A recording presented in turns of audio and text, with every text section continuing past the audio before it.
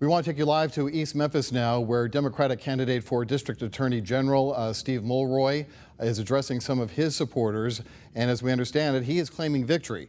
We feel that's a bit premature because while he does have a pretty good lead of some 10,000 votes right now over incumbent Amy Weirich, we do know that very few votes, as you can see, only 1% of votes that were cast today have been counted. And while the early vote is significant, you can see a lot of votes are there.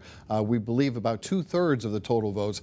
That's still not enough, we don't believe, to be able to make that call because, as we had mentioned earlier, lots of Republicans, they're notorious for showing up day of, whereas Democrats tend to vote during early voting. And Amy Weirich could make up some significant ground here. We'll see. She does have a lot of ground to make up, no doubt. But we're not ready to go along with the candidate here and say that he has won the race for DA. We'll keep an eye on it, though. Promise you that.